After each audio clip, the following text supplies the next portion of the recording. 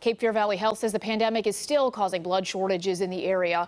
With schools and businesses closed, they lost opportunities for many of their usual mobile blood drives, including those at local high schools, which typically bring in a large amount of donations. They're encouraging people now to just take a few minutes to donate blood if you can.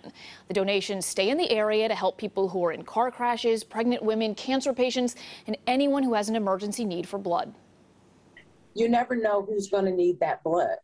You never know who's going to need it. So instead of waiting for a family or a friend or a person to have an emergency to go and donate, just go donate, because there's always someone who can use that blood.